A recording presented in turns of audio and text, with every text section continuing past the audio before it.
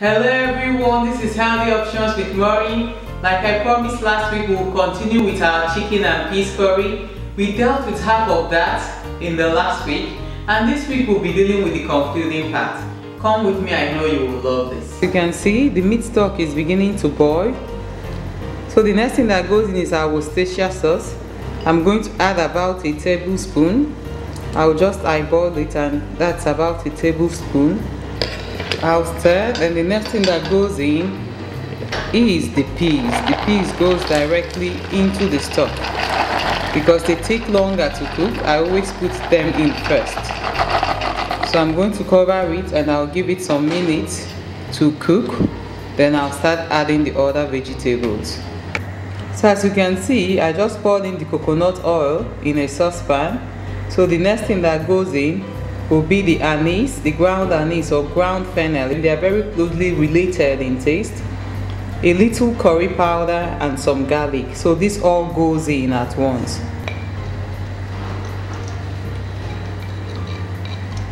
I'll be stirring. You don't want the heat to be too high. I'm doing this under moderate heat. As soon as you begin to perceive the smell of the garlic, then it's time to turn down the heat or to turn it off completely because you don't want it to get burnt. So right now I'll be adding this to the pot where I have the peas. The peas has been cooking for about 3 to 4 minutes now. I'll still give it time to cook through, then I'll add the other ingredients. So after about 3 minutes of further cooking the peas, this is what it looks like now. I'll be adding the other ingredients now. The next thing that goes in are your carrots. This curry is so healthy because it's loaded with so many vegetables, and that means vitamins, that means fiber. That keeps you healthy through this festive season. And I just hope you give it a go because it's really nice. Then of course our red bell peppers goes in at the same time too.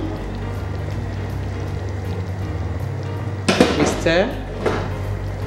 The last thing that will be going in will be the green peppers and a little bit of garlic. I always reserve a little bit of garlic at the tail end of my cooking because it adds a richness to the meal.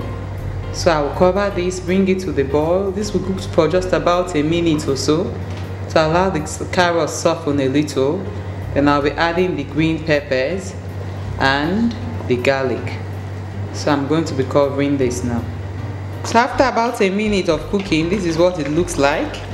I'll be adding the green peppers now as well as the garlic. So the green peppers go in, and the last thing that will be going in now is the garlic. This will take just a few seconds to cook, and I'll be bringing down the curry. So the garlic goes into.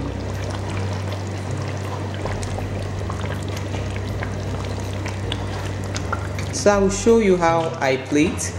I'll give this just a few seconds to cook through, then I will show you how I serve.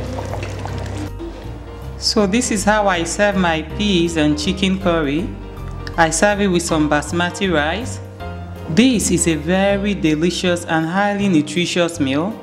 Give yourself a treat this festive season. Let it not be all about the junk. Let the food that you eat matter as well. Treat yourself to something nice, something your body will thank you for. I hope you give this recipe a try and let us know what your take is on it. Thank you.